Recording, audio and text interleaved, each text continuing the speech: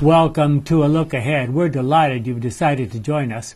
We study the Sabbath School lessons as prepared by the Seventh-day Adventist Church. And this particular series is entitled Family Seasons.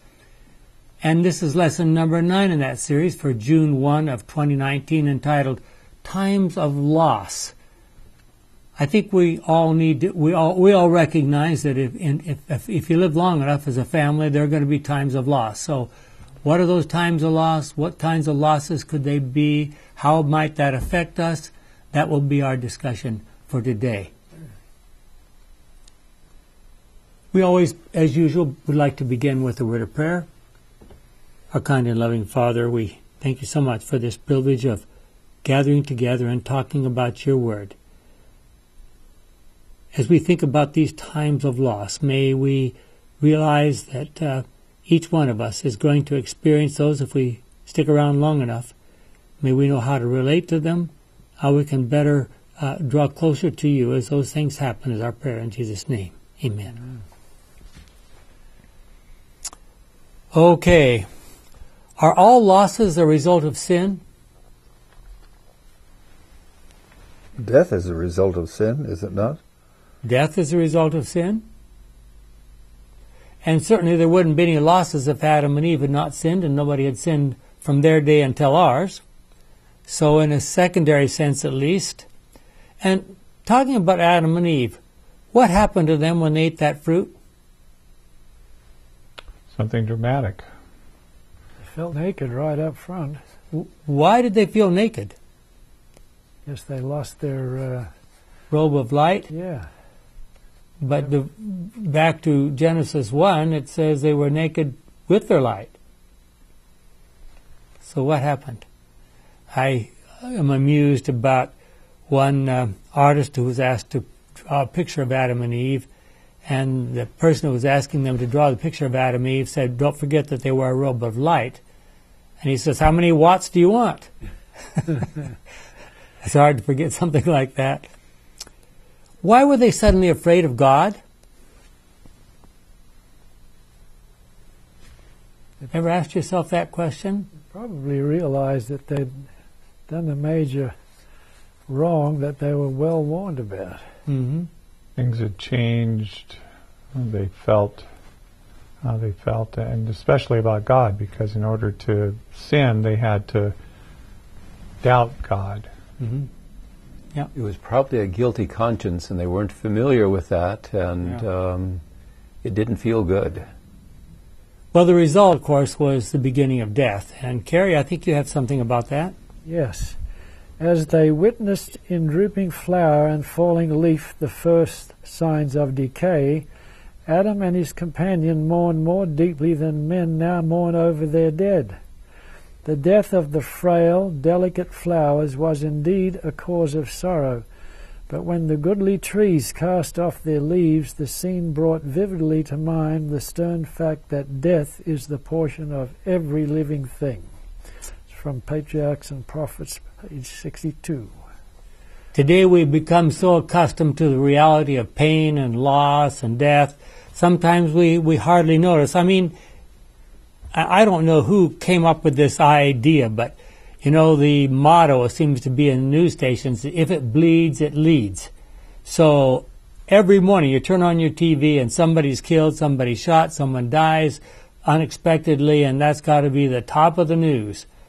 I don't know. I wish we could figure out how to do something besides that. In some areas of the world, when the cold season sets in and the leaves begin to die, they turn gorgeous colors.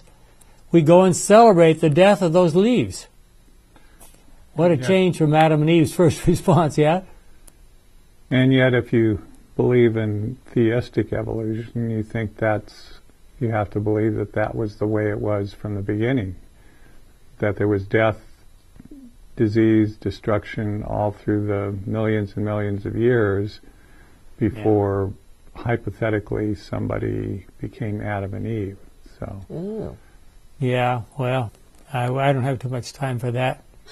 So in a sense, we're back to the leaf colors. We're not celebrating the death.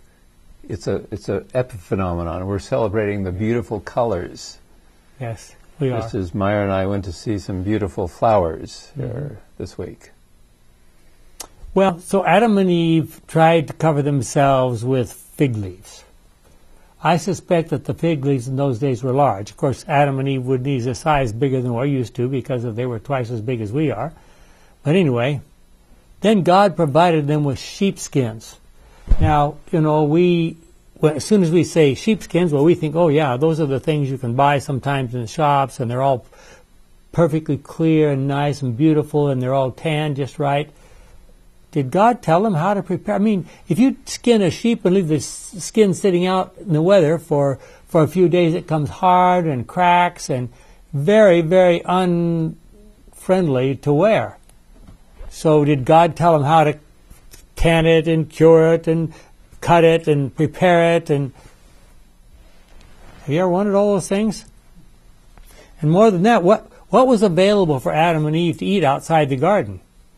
Was there stuff outside there just like what it was inside? Or I'm not supposed to have so many questions, right? Well, it probably didn't totally decay overnight. I mean, they went from what you might say full trees and everything. It must have gone down gradually, but I think in not so far down the way, Adam had to work for his food. Yeah. Well, the question is, were there trees and all that kind of stuff outside the garden similar to the ones inside the garden? We just don't know. We don't know. Well, we do know that God said Adam would have to start tilling the soil to produce food. We don't know exactly what all that involved, what kind of tools he had. And it wasn't long before Eve had her first child. Have you ever wondered what God told them about pregnancy and about childbirth and about caring for a child? Did they get any parenting classes? I mean, those were the days when you could walk up to the gate of the garden and talk to the angels guarding the way to the garden. Presumably, I would have thought if you had a question, you would go there and say, hey, I got a question. I mean, maybe I'm wrong, but it seems reasonable to me. And of course, we know that the next story has Cain and Abel offering sacrifices, and Abel's sacrifice is accepted, and Cain's sacrifice is not accepted. And Cain gets angry, and he takes his brother out into the field and kills him. Did they have a family funeral? I'm sure they did. We don't know how many children Eve had by that time, but I'm sure a number of them. And the others were probably, there might have been others already having children. We just don't, there's a lot of things that we're going to learn when we get to heaven, or at some point anyway. Did the angels at the gate give them any instructions about what to do with the dead body, for example? Ever asked that question? In our day, we live thousands of years from the tree of life and away from many life-sustaining energy it may have produced or provided.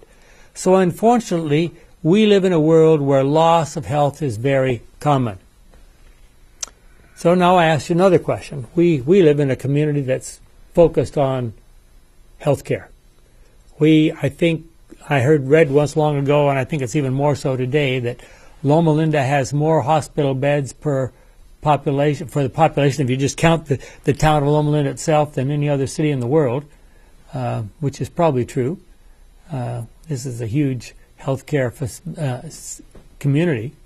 So if you look at that superficially, you would think that we're a very unhealthy population. Sickly group. Yeah. Well, we're serving the community around us. Well, the question I'd like to ask, and I would like you to think about this, what would happen in our day if Jesus suddenly showed up? Because we know that in biblical times, he would walk through villages and every single sick person in that village would be healed. What would happen today if Jesus showed up, walked into a huge hospital like the one, less than a half a mile from us here, and just healed everybody and sent them home? The first question I'd like to ask you all to think about is, what would the media have to say? Oh, happy day. Okay? Would they be asking how in the world this happened? How about the administrators? How about the administrators? Well, I've discussed this with groups before, and I suspect that what would happen within a day or so, the hospital would be jammed full of patients again, hoping that he'd come back. I don't know, I'm just thinking. Well, in describing his earthly, that would be Jackie. I think you've got something about that. In describing his earthly mission, Jesus said, "The Lord hath anointed me to preach to the poor, preach the gospel to the poor. He hath sent me to heal the brokenhearted, to preach deliverance to the captives, and recovering of sight to the blind, to set at liberty them that are bruised." And that's from Luke. This was his work. He went about doing good and healing all that were oppressed by Satan. There were whole villages where there was not a moan of sickness in any house, for he had passed through them and healed all their sick. His work gave evidence of his divine anointing. Love, mercy, and compassion were revealed in every act of his life. His heart went out in tender sympathy to the children of men. He took man's nature that he might reach man's wants. The poorest and humblest were not afraid to approach him. Even little children were attracted to him. They loved to climb upon his knees and gaze into his pensive, benignant face with love. Wow. Marvelous. From Steps to Christ, there by Ellen White. What would people do? Not talking about hospitals now, but what would people do if there was somebody walking around on earth somewhere that had that kind of power? They could just lay their hands on somebody and make them well. They would not get one moment's rest, I'm sure, unless they hid themselves at nighttime or something. Yeah. Wow. And if you read carefully in the gospel story, you realize that people came from Syria, they came from what we would call today Jordan, they came from, of course, all these areas, and down as far as Egypt. People came long distances to be healed by Jesus. Well, we know that in the future, just before the second coming, people will be healing once again. Not only God will be healing people, but the devil will be pretending, at least we have described that he will cause sickness and then he will remove the cause of sickness and they will be healed. So how do you think he would distinguish between a true healing and a fake healing?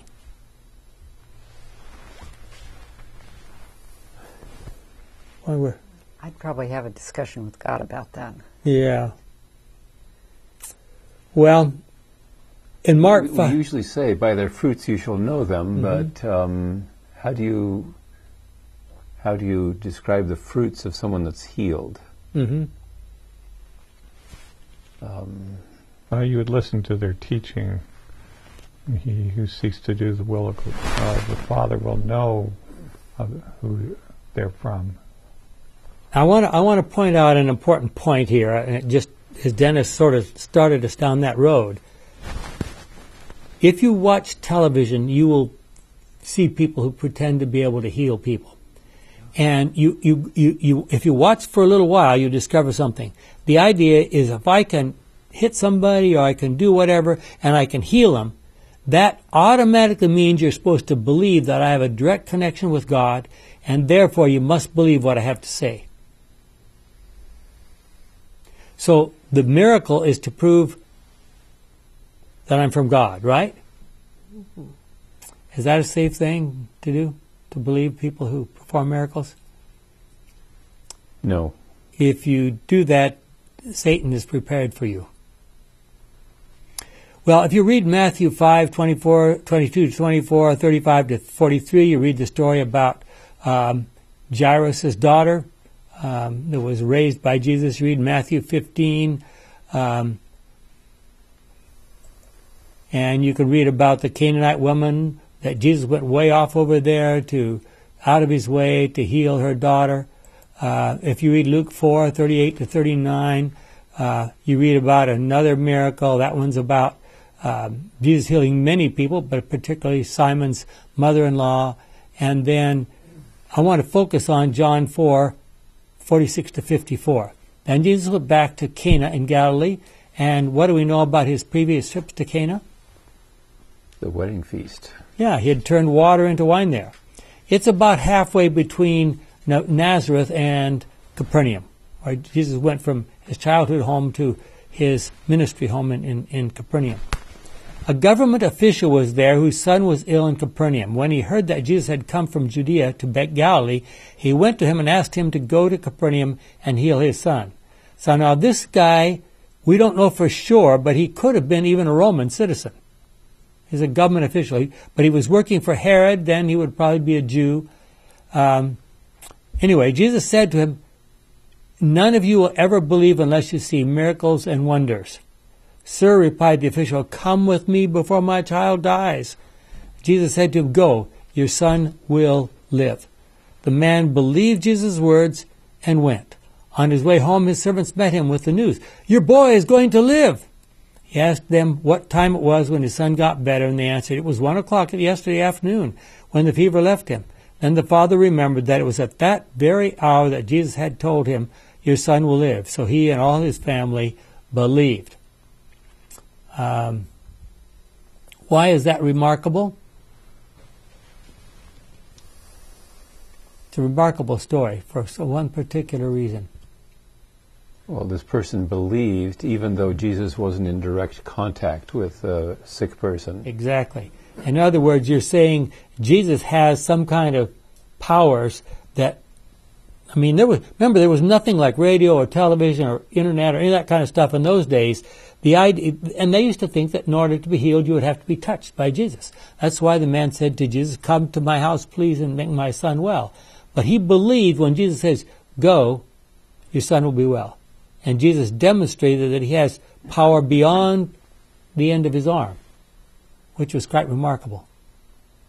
I just have one worry. Mm-hmm. Someone who reaches out in faith to the God above, of heaven, I believe that they can be healed in a healing because they're healed by God, not by the fake dude that's asking for all your money. And I just find it very difficult to make judgments about healings. Because anyway. Well, the devil knows that. Yeah. He's going to take advantage of it as much as possible. Yeah. And we're with you. We understand. The thing that amazes me that I've thought of quite often is if we as humans can do what we are doing with people today, brain surgery, heart transplants and all this stuff, we know that we're a form of life lower than the angels. The Bible tells us that.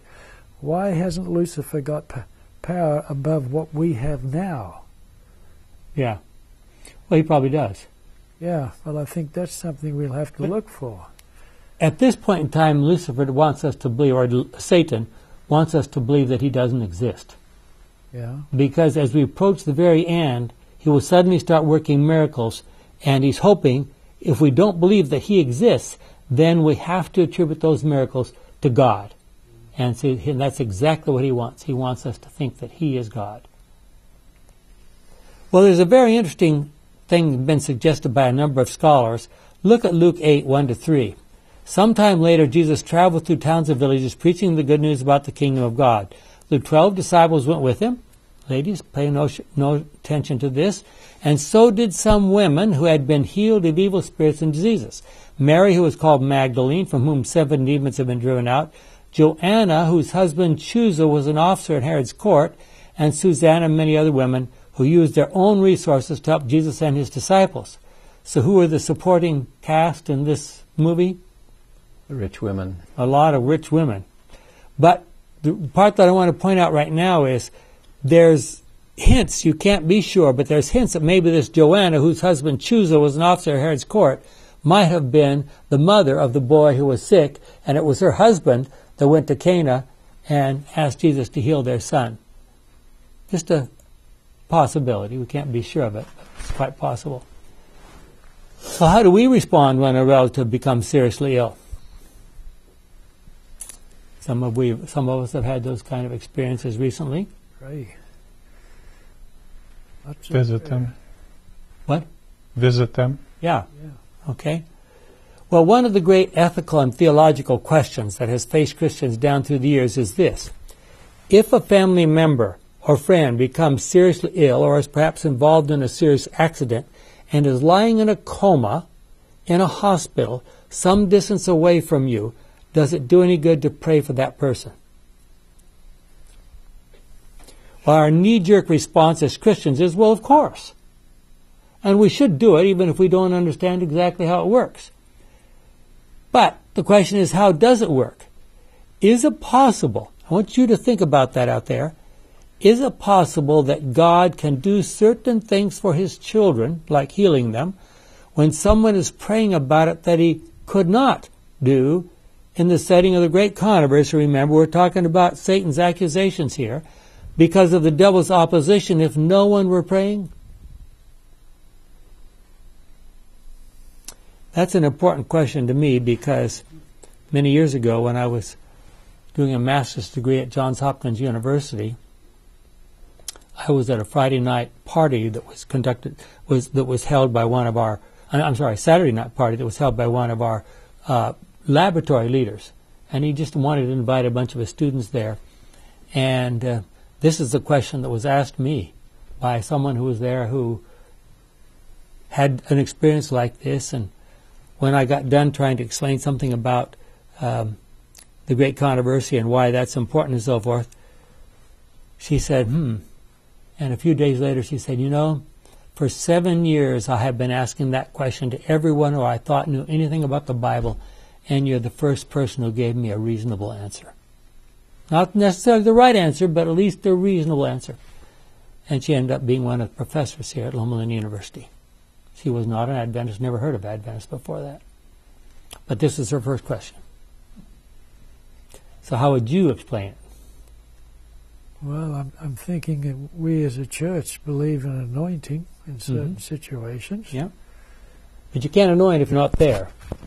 No, but I mean, it's another facet of the same problem. Absolutely, yeah. It does work. Well, think now of the story of Job. What an incredible experience. In light of all we know about his troubles, how do you understand Job 42, verse 5? Very interesting verse from his words. In the past, I knew only what others had told me. So who were his instructors? But now I have seen you with my own, he's talking to God. Now I have seen you with my own eyes. So I'm ashamed of all I have said and repent in dust and ashes. Very, very humble comment. But the question is, who were his instructors? But yet, Job was the one that was right. In the next couple of verses. Yeah. Exactly. Well, we think of Job as one of the all-time saints, right? So who was there instructing him? God declared him a righteous and upright man 2 times in Exactly. chapter 1 and chapter 2. Yeah. The leaders of the church at that time were his instructors. What was the name of the church in his Well, time? That's what I mean, church in the general. Why couldn't it have been angels? Well, there's a possibility. Yeah, maybe. Or God himself. God talked to Remember Abraham. that in his day there were no churches, there was no Bible, But there where were no did his pastors. friends get there? I mean, What? where did his friends, Eliphaz and the others that came and tried to Yeah, straighten him out. straighten him out? Wait. I mean, they had to have some Yeah, community. Deuteronomy 32, 8 and 9, it says the sons of God were the ones that were giving the message to the world. And that doesn't mean all of them were given the right message. yeah. Well, God talked directly to Abraham. He came and Yeah. visited him. On several occasions. Yeah. Well, look at this comment by Paul in 2 Corinthians 1. Let us give thanks to the God and Father of our Lord Jesus Christ, the merciful Father, the God from whom all help comes. He helps us in all our troubles so that we are able to help others who have all kinds of troubles using the same help that we ourselves have received from God. Just as we have a share in Christ's many sufferings, so also through Christ we share in God's great help. So what do you think? If you have been through some kind of terrible difficulty, are you able to help somebody else who's going through that same kind of problem. And they'll be more receptive if you've been through it yourself. I personally have 2 members in my some fairly close family and some more distant related people. Both of them who've gone through the first one went through cancer, and a little while later the second one comes down with the same kind of cancer. And it's nice to be able to talk to somebody who just went through it and fortunately recovered from it. Well, none of us could ever suffer more than Jesus suffered. He experienced not only all the physical torture, the beatings, the crucifixion, but also suffered under the incredible torture inflicted upon his soul by the devil and all his angels. I am sure they did everything they could possibly do to try to get Jesus to give up his mission and go back to heaven. What about the pious religious leaders, the frauds of the day? Yeah. Exactly. Jesus died at a very young age after living a perfect life, ministering to others who were suffering. But why we're hoping to live in a future kingdom where everything is perfect. Then nobody will be sick, nobody will die, nobody will suffer in any way. So why do we have to go through suffering to get there? Does that make any sense? Well, Hebrews says that although he was a son, he learned obedience through the things which he suffered. Now, suffering is a relative thing. Some people, their sensibilities are such that they can't tolerate, if they've never been exposed to certain things, they may suffer more in an experience of learning than somebody who has weathered that and become more seasoned. But all discipline for the moment later on seems not to be joyful yet sorrowful, but afterwards you will have the peaceful fruit of righteousness. In other words, there's a process of going through things and struggling, because if you don't, it's like with plants, if they get everything they need real easy, they don't develop the root system. Yeah. They have to be challenged in order to develop deeper roots. Okay, let me ask you a question in light of that. Why did Jesus need to suffer? Couldn't the Father have prevented him from suffering? God could have easily just put a little fence around him, prevented anyone from getting to him. Well, the companion verse to that might be Philippians 2:8, where he was obedient even to the point of death, even death on a cross. So, and we have abundant texts that say that the cross his death was necessary. We don't always know why, but yeah. I would say, in light of what I know about the great controversy, that it was necessary to prove how evil the devil is. The devil said, if you let me at them, every person will choose to join my side. That was his claim. And when he couldn't get people to join his side, he wanted to get rid of them, to destroy them, to make them suffer in every way possible. And he will continue to do that. And I agree with that as one of the things, overall things. In Romans 6, it's also used as a metaphor or object lesson of the death of the old man raised to newness of life. So there's this other element to that I think needs to be. Dennis, I think you have something that helps us know more about that. Actually, a couple quotations. This first one's from Great Controversy 6:30. Could men see with heavenly vision, they would behold companies of angels that excel in strength, stationed about those who have kept the word of Christ's patience. With sympathizing tenderness, angels have witnessed their distress and have heard their prayers. They are awaiting the word of their commander to snatch them from their peril. But they must wait yet a little longer. The people of God must drink of the cup and be baptized with the baptism. The very delay, so painful to them, is the best answer to their petitions. Now let me interrupt there for a second. Why is that? their roots will go deeper. Their connection to God will be stronger. They will be able to give more than... And their opposition to the devil will be deeper. Right, and they will be able to give to others what no one else will have been able to give. Okay, want to go ahead? The time. This is from Review 1884.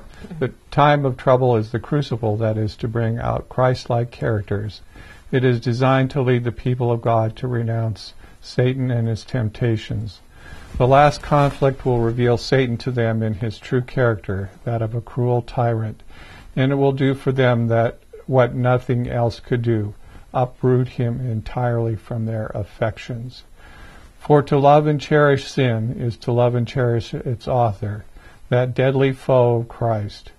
When they excuse sin and cling to perversity of character, they give Satan a place in their affections and pay him homage.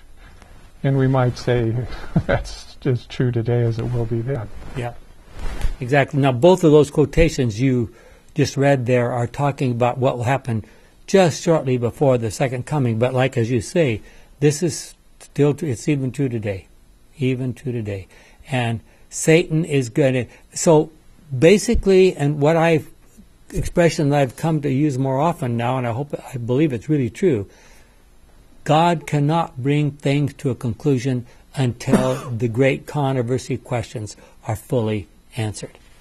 And this is a part of that whole scenario. Well, it's quite likely that many of God's people will die in the final days before the close of probation. Now, we know that none of God's people will die after the close of probation, but before the close of probation.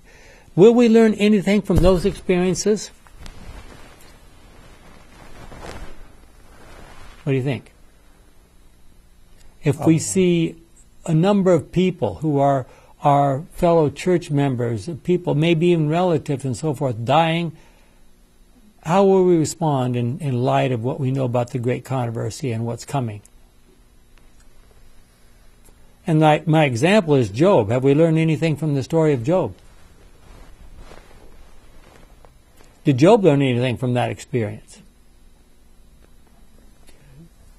Do you think, yeah? The Jews at the time of the Holocaust, they thought they were God's people. They saw lots of people dying all around them.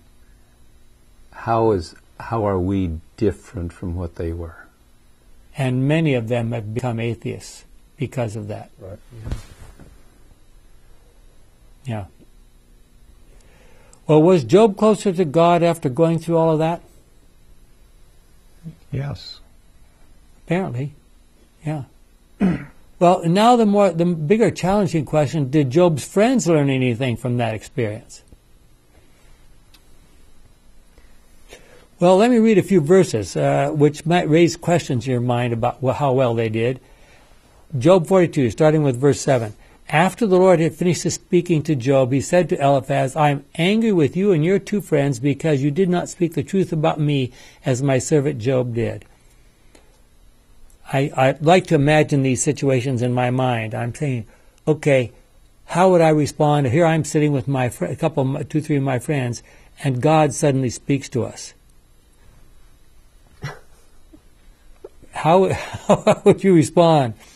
He goes on, now take 7 bulls and 7 rams to Job and offer them as a sacrifice for yourselves. Job will pray for you, and I will answer his prayer and not disgrace you as you deserve.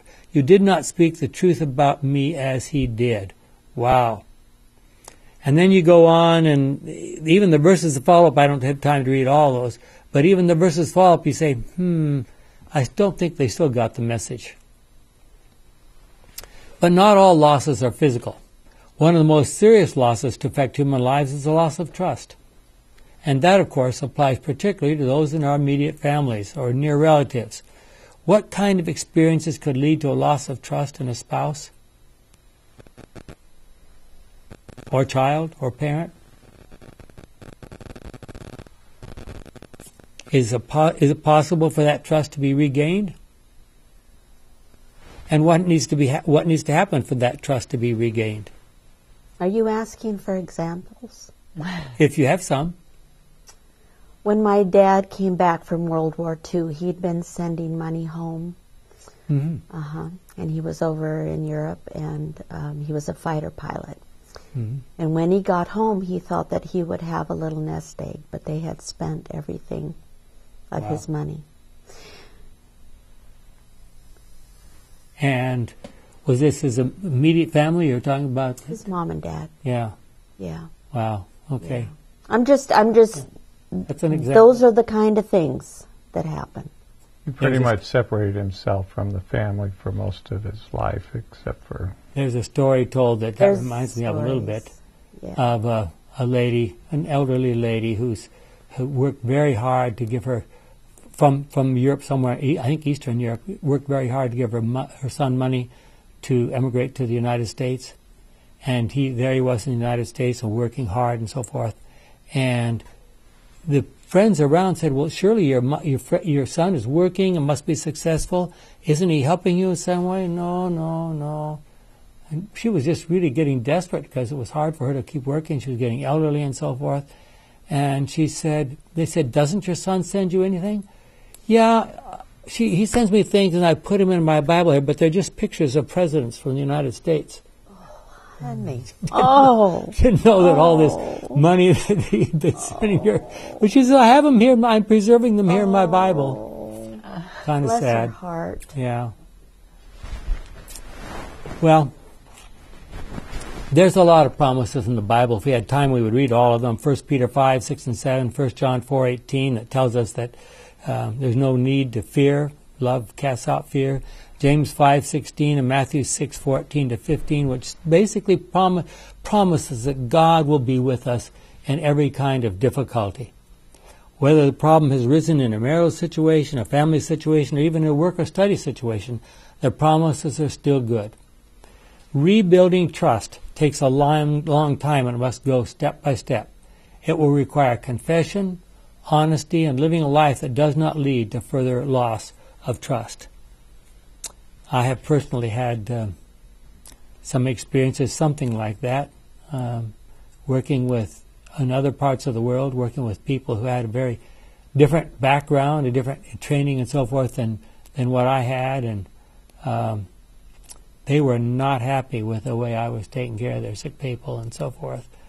And what do? You have to do what you think is best according to your training and so forth, and when some of the people you have to work with think you're doing everything wrong, it's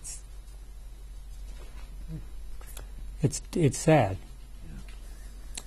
Well, for those who've actually managed to rebuild trust after it was broken, their marriage may be stronger, more intimate, more satisfying, even happier as a result. There are times, however, when trust should not be restored. When would that be? The heart hasn't changed. When the heart hasn't changed, yeah. Okay. Certainly some specifics might be, abuse. Mm-hmm. That, where that would suggest that someone is truly malignant in their heart. Yeah. One of the almost unthinkable things that happens far too often in our society today is family violence.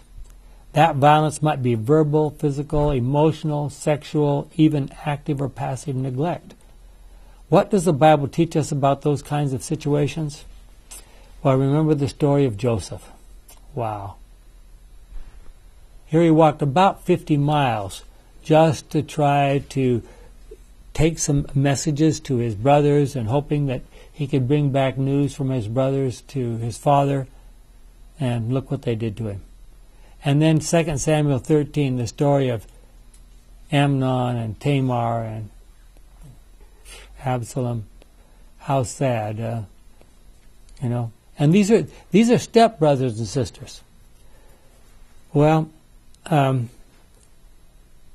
always often wondered, because the people who took Joseph to Egypt had to travel almost beside where he had come from, where his father's house was, where Jacob was living.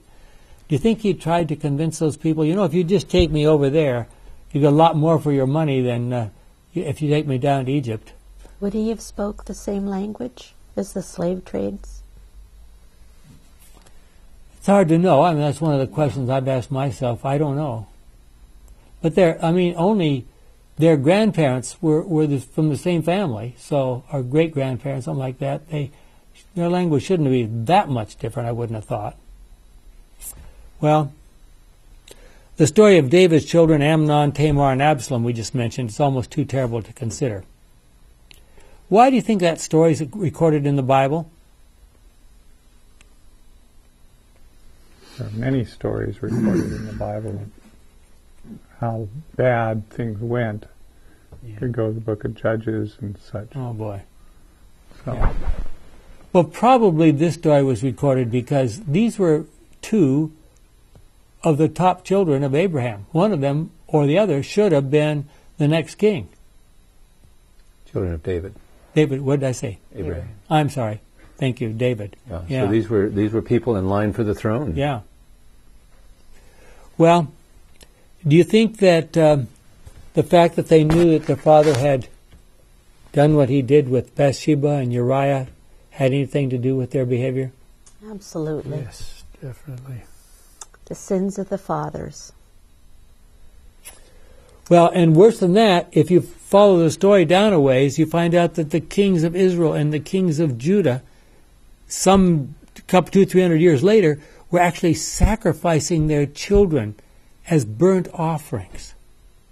I mean, that's almost too terrible for me to even comprehend. Now, I could see maybe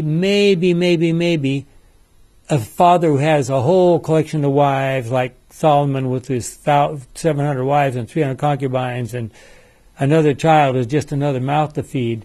To him, it might have been possible to say, well, let's sacrifice this one to keep some God, supposed angry God, happy. But what about the mothers? What did they think?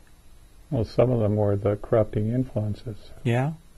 What about what they do over there in Israel with the people that blow themselves up, and then the family praises them for doing that, and then they get money from the Palestinian Authority or some outfit in compensation. So it's perverse. Well, abusers need to be helped, and there is professional help available. And we, as Seventh-day Adventists, believe that the body, a person includes not just his psyche, but his body and so forth. We are units. So something that happens to the body happens to the whole person. We understand that. And we understand that alcoholism and stress and sexual urges and so forth are not an excuse for abusing anybody. But there is help. Unfortunately, careful studies have been done on the issues of violence or abuse of children in their early years. Here in the United States, the results are horrifying. Up to 40% of young girls in the United States report having been sexually abused in one way or another in their childhood. And of course, you could guess that almost all of that abuse comes from family members, or maybe extended family members, but family members. Problem is, you can get help if you want it. Yeah. So many of them either have no insight or they don't want to get involved. Yeah. Well, there's another form of abuse, a form of loss that is self-inflicted. Think of the millions, even billions of people in our world who choose to become addicted to drugs, alcohol, tobacco, gambling, pornography, sex, even food. And those who are addicted seem to be irresistibly drawn to their favorite evil. The best way to deal with those vices is never to get involved with them in the beginning. And Peter wrote a few words about that. Gordon, do you have something about that? 2 Peter 2:19, they promise them freedom while they themselves are slaves of destructive habits. For a person is a slave of anything that has conquered him. Okay. Well, look at Luke 16:13. We'll look at a couple of passages here. No servant can be the slave of two masters. Such a servant will hate one and love the other, or will be loyal to one and despise the other. You cannot serve both God and money. Can you be addicted to heroin and serve God? Not really. I will leave you all to think about that. There are many things to which people become addicted. Addiction is not necessarily the same as sin. Sins which become habitual can often be addictions. The only long-term solution to this kind of problem is complete surrender to oneself and his or her feelings and desires to Jesus Christ. Look at Romans 13:14 and 6:8 to 13, but I'll just pick this first 14 in Romans 13. But take up the weapons of the Lord Jesus Christ and stop paying attention to your sinful nature and satisfying its desires. So what are the weapons of the Lord Jesus Christ? Sword of the Spirit. Okay, that's another. Shield of faith. Okay, Ephesians Helmet 6. of salvation. Helmet of salvation. Breastplate of righteousness. Belt of truth. Wow. None of those are aggressive, though, are they? Defensive. Defensive. Yeah. Well, we can be sure that the devil is going to tempt every person he can to maximum capacity. And I'm sure that the closer we get to Jesus Christ, the more he's after us. I mean, why does he need to bother the people who are already completely on his side? So it's those of us who claim to be Christians and want to follow Jesus that he's really after. So how do we avoid being overcome by him? Keep the Lord ever before us.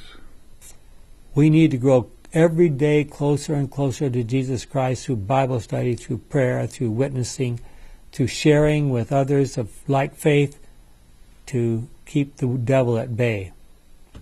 Well, and not really having your focus on the devil.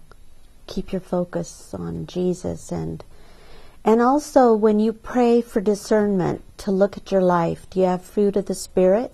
Love, joy, peace, long-suffering? Or are you losing your gossiping about everybody? And I mean, God will give us discernment if we but ask for it. And we need to believe that he is the giver of all good gifts, and that we pray for. How does that discernment come about? Isn't that through some study? And take the book of Job as an example. You see what sounds like a lot of good stuff there, but God calls them lies. Mm-hmm. So it's a great study in determining what's truth and what's not. Of course, Jesus came here 2,000 years ago to bear witness to the truth when he's talking to Pilate, you know. And in Romans 3:25, Jesus' death was to show the truth about the Father, demonstrate that the Father is right. Mm-hmm. Read verse 26 too. Oh, absolutely. But I picked on 25 because most of the time it's mistranslated. That's why I understand. It's not a sin to seek professional help if you have some kind of these problems. Of course, the worst loss that any of us could probably think about would be the loss of a family member. To the faithful Christian family member who dies, the next instant, what are they going to see? They're going to see Jesus coming in the clouds. But for the people who are left behind, they're going to suffer. They're going to miss that person. And they're going to recognize what it says in 1 Corinthians 15:26, the last enemy to be defeated will be death.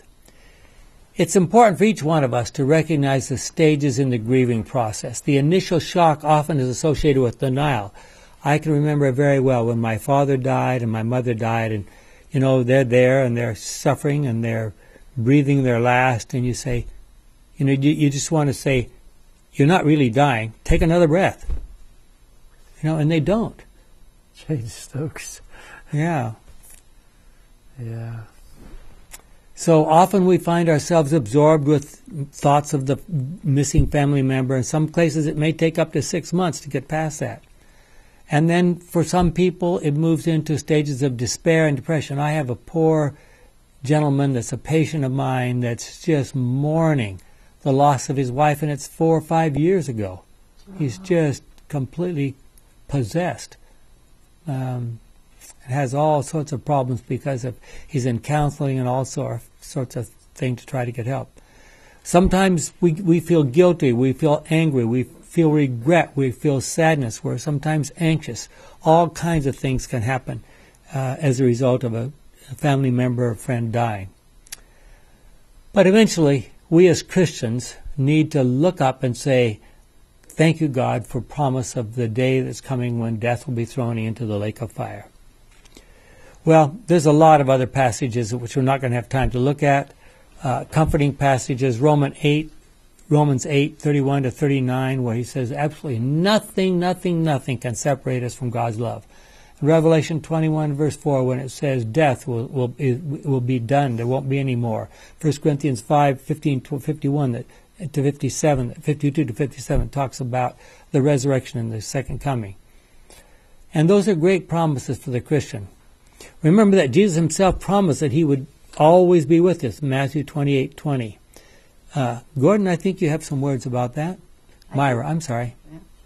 When difficulties and trials surround us, we should flee to God and confidently expect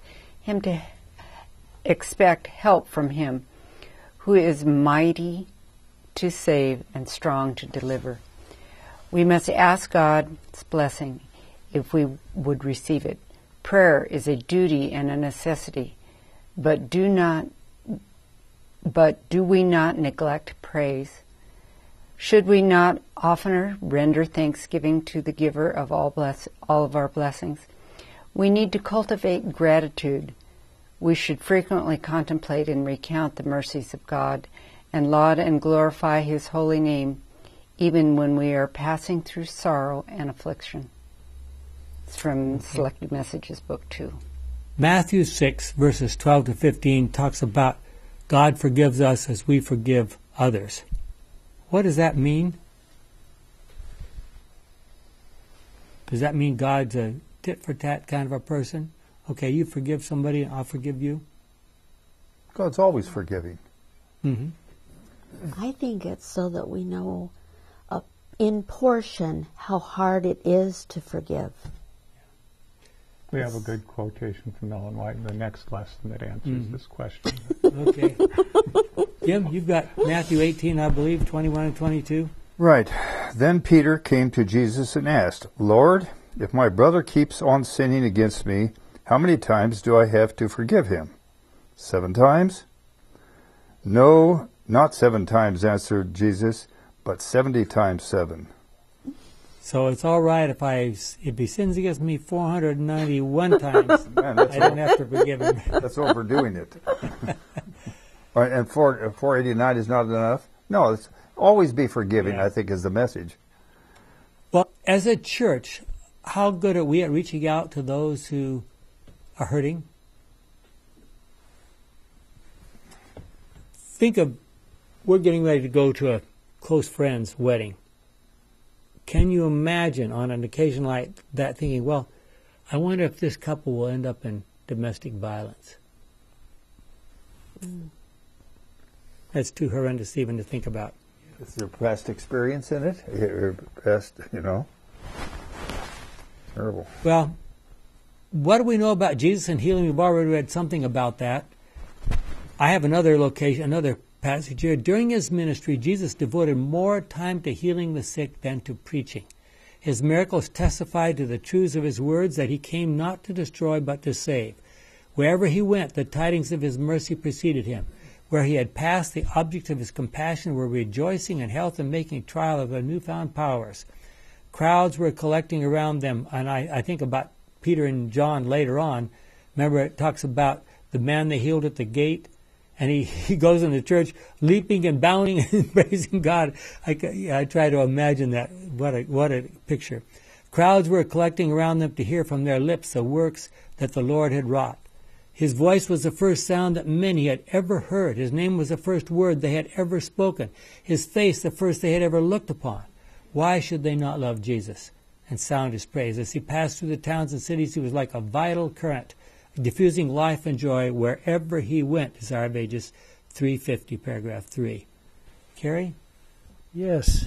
The Savior devoted more time and labor to healing the afflicted of their maladies than to preaching.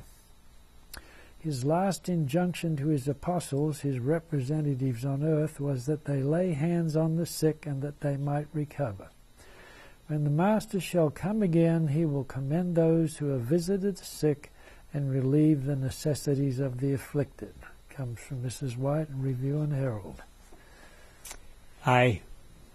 We had a very early physician working here at Loma Linda who went out of her way to minister to people in areas around here. And as a result, 100 years later, her descendants are donating millions of dollars to the university to rebuild this place and to build a new hospital and so forth like that. Just recently donated $25 million to the new hospital. Yeah. Never know. It's one of the what can happen. Indian tribes, right? Mm-hmm. Yeah. Well, imagine the story of Judas coming into the Garden of Gethsemane and betraying Jesus with a kiss. Well, it's no question about the fact that the devil is doing everything he possibly can to destroy human beings. There's a story told by Ellen White about the loss of her child. Jackie, I think you have something on that. When thinking of the loss of life, we should remember the passing of Henry White, Ellen White's oldest son. He had contracted a cold, developed pneumonia, and became deathly ill.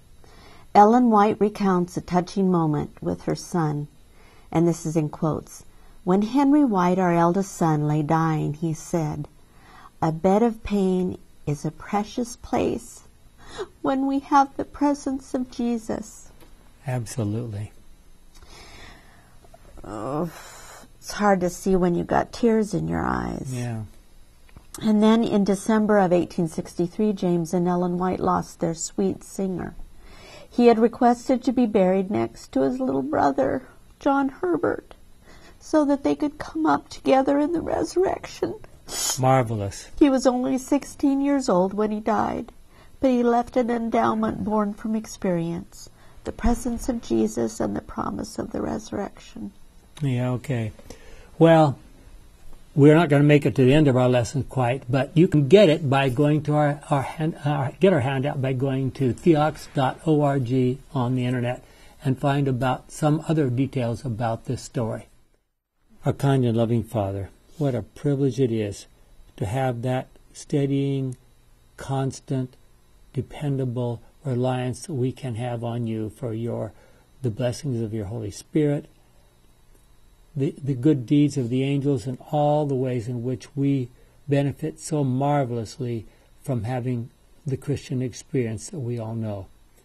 We ask that you will guide and direct each of us that's going through one of these times of loss, that they may feel comforted by all that you have to offer, is our prayer in Jesus' name.